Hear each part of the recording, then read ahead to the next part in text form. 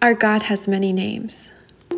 He is Jehovah Jireh, Jehovah Rapha, Jehovah Nissi, Jehovah Shalom, Jehovah Ra, Jehovah Sidkenu, and Jehovah Shammah.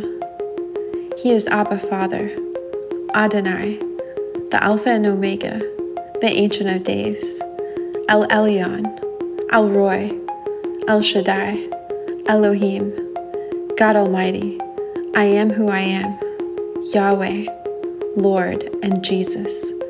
Jesus himself has many names, including Savior, Redeemer, Only Begotten Son, Lamb of God, King of Kings, Lord of Lords, Wonderful Counselor, Mighty God, Everlasting Father, Prince of Peace, Ruler of Israel, Immanuel, the Good Shepherd, Son of Man, Physician, Branch, and Lion of Judah. Although his names are many, his nature is unique and distinct. Our God is infinite, immutable, omnipresent, omniscient, omnipotent, wise, faithful, good, merciful, gracious, loving, holy, and glorious. Today I'd like to focus on the power of our God to transform our pain into purpose, our weakness into strength, our sin into salvation, and our choices into destiny.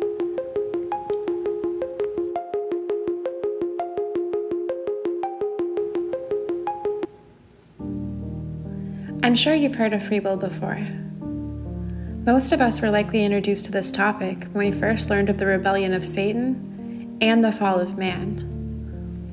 Free will is the ability to choose between different actions, paths, and outcomes. God grants us the ability to choose whether we'll serve and obey Him, whether we'll choose a life of blessings or curses, and whether we'll spend eternity with Him in heaven and in life, or separated from Him in hell and in death. Although the Bible doesn't discuss free will outright, it does as it pertains to the choices I just listed. Joshua chapter 24, verses 14 through 15 outline our choice to serve the Lord. Now therefore, fear the Lord. Serve him in sincerity and in truth, and put away the gods which your fathers served on the other side of the river and in Egypt. Serve the Lord, and if it seems evil to you to serve the Lord, choose for yourselves this day whom you will serve, whether the gods which your fathers served that were on the other side of the river, or the gods of the Amorites in whose land you dwell. But as for me and my house, we will serve the Lord. The book of Deuteronomy discusses our choice to obey God and the subsequent blessings that will follow if we choose to obey Him. This is Deuteronomy chapter 28, verses 1 through 14. Now it shall come to pass, if you diligently obey the voice of the Lord your God, to observe carefully all His commandments which I command you today, that the Lord your God will set you high above all nations of the earth. And all these blessings shall come upon you and overtake you, because you obey the voice of the Lord your God. Blessed shall you be in the city, and blessed shall you be in the country. Blessed shall be the fruit of your body, the produce of your ground, and the increase of your herds, the increase of your cattle, and the offspring of your flocks. Blessed shall be your basket and your kneading bowl. Blessed shall you be when you come in, and blessed shall you be when you go out. The Lord will cause your enemies who rise against you to be defeated before your face. They shall come out against you one way and flee before you 7 ways. The Lord will command the blessing on you in your storehouses, and in all to which you set your hand, and He will bless you in the land which the Lord your God is giving you. The Lord will establish you as a holy people to Himself, just as He has sworn to you, if you keep the commandments of the Lord your God and walk in His ways. Then all peoples of the earth shall see that you were called by the name of the Lord, and they shall be afraid of you. And the Lord will grant you plenty of goods, in the fruit of your body, and the increase of your livestock, and in the produce of your ground, in the land of which the Lord swore to your fathers to give you. The Lord will open to you His good treasure, the heavens, to give the rain to your land in its season, and to bless all the work of your hand. You shall lend to many nations, but you shall not borrow. And the Lord will make you the head and not the tail. You shall be above only and not be beneath, if you heed the commandments of the Lord your God, which I command you today, and are careful to observe them. So you shall not turn aside from any of the words which I command you this day, to the right or the left, to go after other gods to serve them.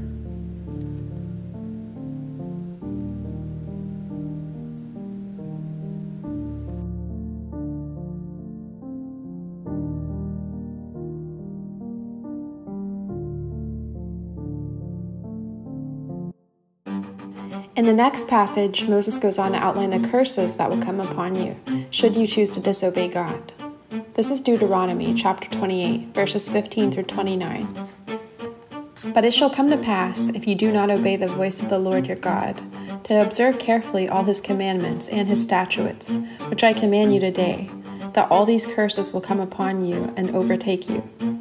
Cursed shall you be in the city, and cursed shall you be in the country. Cursed shall be your basket and your kneading bowl. Cursed shall be the fruit of your body and the produce of your land, the increase of your cattle and the offspring of your flocks. Cursed shall you be when you come in, and cursed shall you be when you go out. The Lord will send on you cursing, confusion, and rebuke in all that you set your hand to do, until you are destroyed and until you perish quickly, because of the wickedness of your doings in which you have forsaken me. The Lord will make the plague cling to you until he has consumed you from the land which you are going to possess. The Lord will strike you with consumption, with fever, with inflammation, with severe burning fever, with a sword, with scorching, and with mildew. They shall pursue you until you perish. And your heavens which are over your head shall be bronze, and the earth which is under you shall be iron. The Lord will change the rain of your land to powder and dust. From the heaven it shall come down on you until you are destroyed. The Lord will cause you to be defeated before your enemies. You shall go out one way against them and flee 7 ways before them, and you shall become troublesome to all kingdoms of the earth. Your carcasses shall be food for all the birds of the air and the beasts of the earth, and no one shall frighten them away. The Lord will strike you with the boils of Egypt, with tumors, with the scab, and with the itch from which you cannot be healed. The Lord will strike you with madness and blindness and confusion and of heart. And you shall grope at noonday, as a blind man gropes in darkness. You shall not prosper in your ways. You shall only be oppressed and plundered continually, and no one shall save you. I stopped with verse 29, but Moses continues to describe the curses of disobeying God for the rest of chapter 28. He then goes on to discuss our choice between life and death in Deuteronomy chapter 30, verses 19 through 20. I call heaven and earth as witnesses today against you, that I have set before you life and death, blessing and cursing. Therefore choose life, that both you and your descendants may live, that you may love the Lord your God, that you may obey his voice, and that you may cling to him, for he is your life and the length of your days, and that you may dwell in the land which the Lord swore to your fathers, to Abraham, Isaac, and Jacob, to give them. While God's punishment for our disobedience might seem harsh or extreme, the rewards for keeping his commands are eternal. This is because he always has our best interests at heart. In other words, he wants us to do what's best for us, because he wants what's best for us. He wants to protect us. He wants to bless us. He wants to give us a future and a hope. God wants to turn our pain into purpose, our weakness into strength, our sin into salvation, and our choices into destiny. But we have to choose him. Before I go any further, I'd like to provide you with a few examples of people who chose to keep God's commands and highlight how he completely transformed their lives for the better. For instance, take Abraham. He grew up in a land full of idol worship, which he also partook in. In fact, his father Terah not only worshipped idols, but made them. Once God called him out of his land and lifestyle, however, Abraham no longer lived by tradition, but by God's instruction. God's first instruction to Abraham is listed in Genesis chapter 12, verses 1 through 3. Now the Lord had said to Abram, "Get out of your country, from your family and from your father's house, to a land that I will show you. I will make you a great nation. I will bless you and make your name great, and you shall be a blessing. I will bless those who bless you, and I will curse him who curses you, and in you all the families of the earth shall be blessed." Abraham listened to God's instruction. He left behind the land and customs of his family. He lived as a nomad with no tradition or idolatry caging him in. He worshiped God wherever he was led and built not idols but altars to God. Because of Abraham's obedience, not only was he blessed by God, but God made him a blessing to the entire world. You can hear this in Genesis chapter 13, verses 14 through 17. And the Lord said to Abram, after Lot had separated from him, "Lift your eyes now and look from the place where you are, northward, southward, eastward, and westward. For all the land which you see I give to you and your descendants forever. And I will make your descendants as the dust of the earth, so that if a man could number the dust of the earth, then your descendants could also be numbered.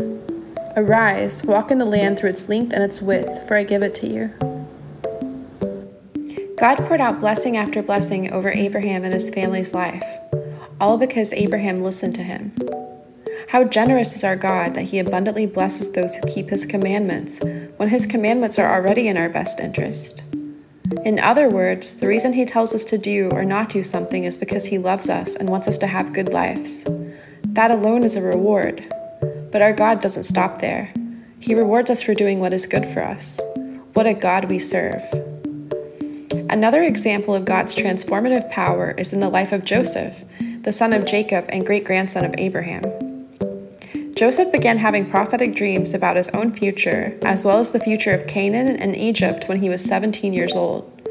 When he told his family about his dreams, he was ridiculed and treated with contempt, to the point that he was thrown into a well and then sold into slavery. As a slave, he had no credibility. He didn't even have authority over himself. God took him from being an Egyptian slave to an Egyptian ruler, complete with autonomy, authority, wealth, and prestige, even over a country who betrayed his people and the brothers who betrayed him. Another example is Paul. God took Paul from being a law-wielding persecutor of Christians to being persecuted by the law for being a Christian. It was through his persecution and imprisonment, however, that Paul was able to lead so many people to Jesus. Another example is Peter.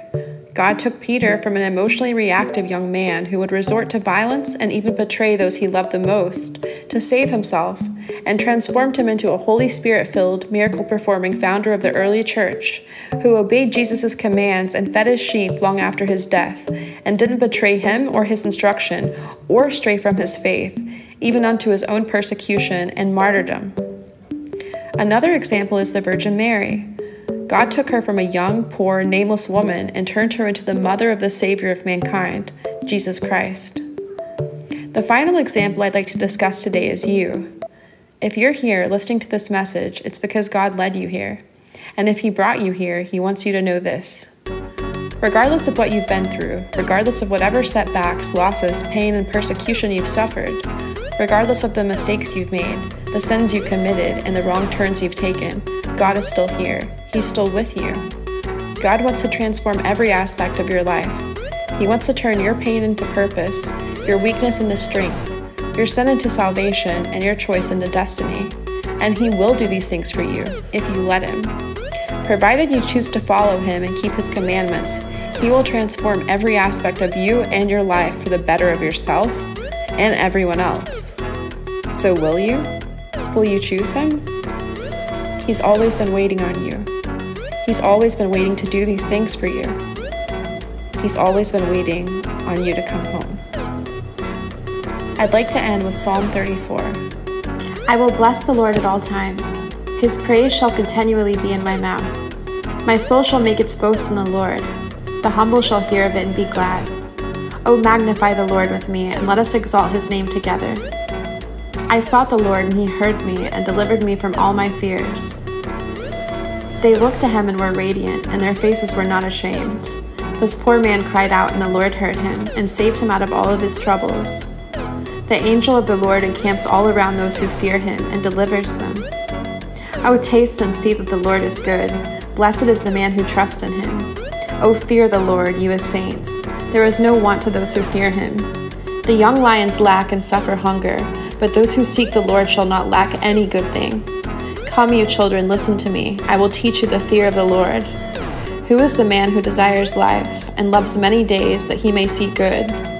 Keep your tongue from evil and your lips from speaking deceit. Depart from evil and do good. Seek peace and pursue it. The eyes of the Lord are on the righteous, and his ears are open to their cry. The face of the Lord is against those who do evil, to cut off the remembrance of them from the earth. The righteous cry out, and the Lord hears, and delivers them out of all their troubles. The Lord is near to those who have a broken heart, and saves such as have a contrite spirit.